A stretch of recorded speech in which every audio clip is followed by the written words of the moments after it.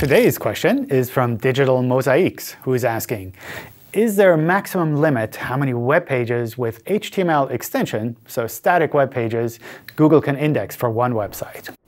Well, in short, no, there is no limit. But let's take a quick moment to cover two related topics.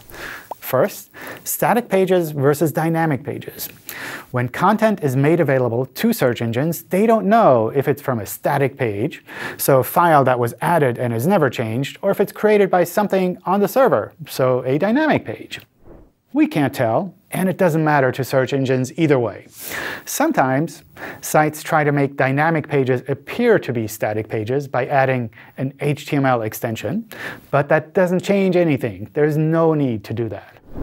The other aspect is a limit for indexing. We don't have any limits for indexing.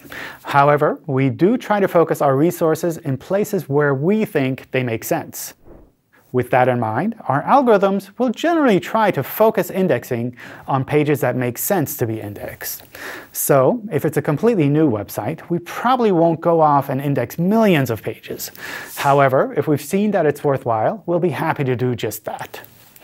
This process is fully automated. So, if you're building out your website, our advice would be to make sure it's awesome, so that our algorithms easily understand that it's worth spending a bit more time to get it all indexed and shown in search. Thank you for the question, and till next episode.